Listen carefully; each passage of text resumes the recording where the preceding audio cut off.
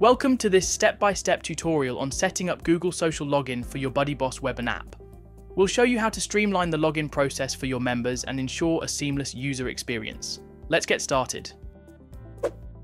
First, let's enable the social login feature. Go to BuddyBoss, Settings, General, Registration, and enable the checkbox for social login. Once enabled, you'll see options to configure Google Social Login. Keep this tab open, as we'll need to copy and paste some information later. On another tab, go to Google Cloud Console at console.cloud.google.com and log in using your Google credentials. Make sure that the correct project is selected here at the top. If you don't have a project yet, click Create Project and name it. From the left navigation menu, hover to APIs and Services, then click on OAuth Consent Screen. Navigate to the Clients tab. Click Create Client.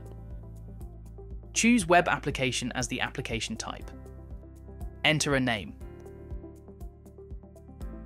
Then add your authorized redirect URI. If you're unsure about your site's redirect URL, you can find it in the Google pop-up we viewed earlier.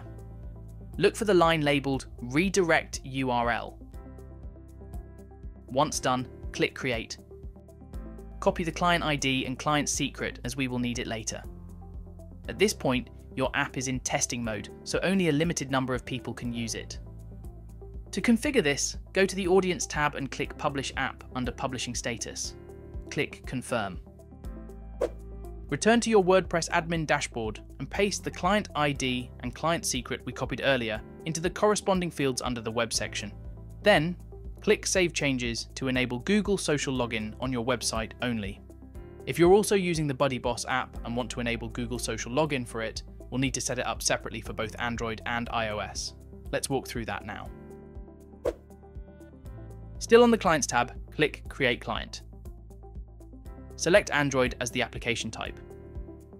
Enter a name for this client ID. For the package name, enter your Release App ID, which you can get from BuddyBoss app, Configure Android Settings page. Next, you will need your SHA-1 certificate fingerprint. To get this certificate, navigate to BuddyBoss, Build page. Click on the drop-down next to your latest release build, and click Download SHA-1 fingerprint certificate. Enter it here, then click Create. Copy the client ID and paste it into the client ID field for Android app in BuddyBoss. For the test build client ID, use the same process as you did for the first client ID, but make sure to use the test application ID and test build SHA-1 certificate fingerprint values. Next, let's move on to iOS app. Click the Create Client button. This time, select iOS as the application type. Enter a name for this client ID. For the bundle ID, enter your Release App ID, which you can get from BuddyBoss app, Configure iOS Settings page. Next, you will need your App Store ID and Team ID. To get these, log in to App Store Connect. Click your app from the list. Navigate to App Information under General, and copy your Apple ID. For your Team ID, log into your Apple Developer account. Scroll to the Membership Details section. Copy your Team ID. Paste them here, then click Create.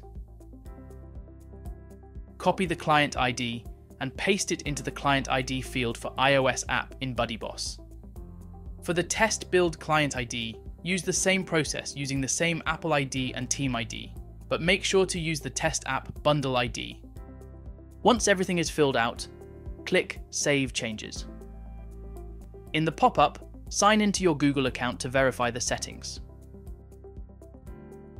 You can now enable Google Social Login and click Save Settings. If the Google Social Login checkbox remains grayed out, click the pencil icon and select Verify Settings again. For the BuddyBoss app customers, navigate to BuddyBoss app, Build. Request a new build to ensure that all recent changes are fully implemented and reflected in your app.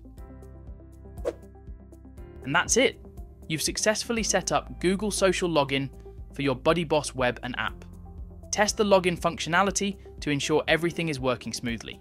If you found this tutorial helpful, give it a like and subscribe for more BuddyBoss tips and tutorials. Thanks for watching. and I'll see you in the next video.